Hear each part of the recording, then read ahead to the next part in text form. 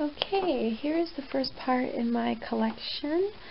Maybe some Scream fans might recognize it.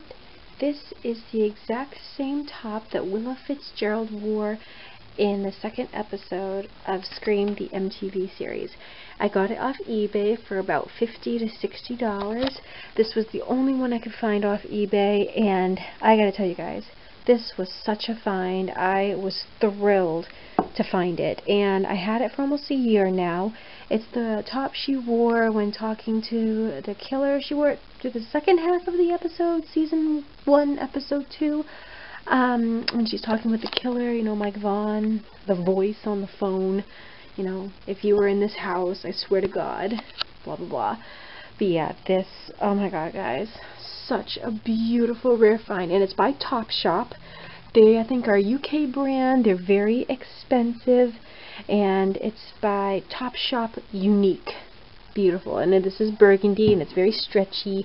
I love it. It's such a highlight to have in my collection. And here's another piece in my collection. This is almost an exact replica of the Wilfred Aritzia yellow ruffle top worn with Alison De Laurentiis and Pretty Little Liars. It is so cute. Now, this is not the same one. This is by a brand called Madison, and the one that she wore was by, like I said, Aritzia, Wilfred, and I'm having no luck finding one of them off eBay, but this is the closest one I could find. I love it. Yellow is such a good color on me. I didn't think it would look so good, but I love it. It's beautiful, it's tiered, and even in the back, I'll show you guys the back. Has a nice little V going here, like a little scoop, and there's ruffles all down the back too. This is a great piece for even like a cosplay of Alison De Laurentiis on that night. And if I get like a yellow wig and maybe put some blood on it, I could definitely pass for her. This is a size medium. Again, I found it on eBay for about 20 bucks, and I love it. It's a great piece. It's not an exact replica, but it's the best I could find, and that's why I'm including it in the video. So, and here is one of the last clothing pieces I have to show you guys. It is the Old Navy peach orange tank top that Amy Teagarden wore in the opening of Scream 4, you know, Jenny Randall. And this piece you could find anywhere. It's by Old Navy. And again, like I said, it's Old Navy. And it's like a peach orange color, and it has, you know, the nice scoop in the back, and it's long, it's comfortable, and they come to like up to size 2XL. So guys, if you want to maybe do like a Scream 4 opening, or you just want something to wear this summer or spring, they're like, what, $14 at Old Navy. One of the easiest pieces anyone could ever get. And like I said, that was one of the easiest finds ever. And so I hope you guys like it. It's really cool, it's comfortable, it's colorful, definitely for spring and Easter. Show you guys some weapon pieces in my collection. I'm pretty sure the Scream fans might know what these are. These are the Buck 120 knives that the killer uses in Scream, and they're plastic. See?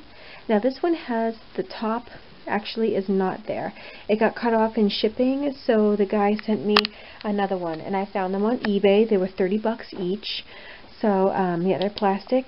I used it at the Lakeville Haunted House when I was Killer Ghostface, or when I was just like a hooded serial killer, just for the tent scene. Now if you can actually see, there's still some fake blood on it, the Caro syrup, chocolate syrup blood that I make by hand and I get at the grocery store, and that blood is edible. I found these both on eBay, and this one actually, the tip is there. This one's just for show, and they're very lightweight. Awesome. This is the Lizzie Borden axe that I got at the Lizzie Borden reenactment in Fall River, Massachusetts on August 4th.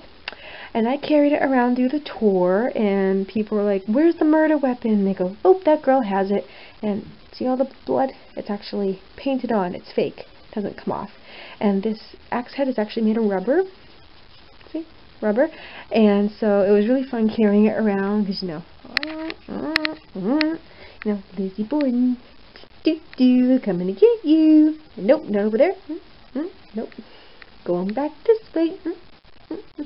So yeah, that's the last weapon piece I have in my collection. These are all fake, so don't worry. They can't harm anyone. As you guys saw in the background, yeah, that's my Orin from the Neverending Story hanging up there. That's in my pride and joy. So, yep, I hope you guys enjoyed, and that's it. And here, there's the guest thermal from H2 Halloween. I just put it on the side there. So, hope you guys like it. Enjoy!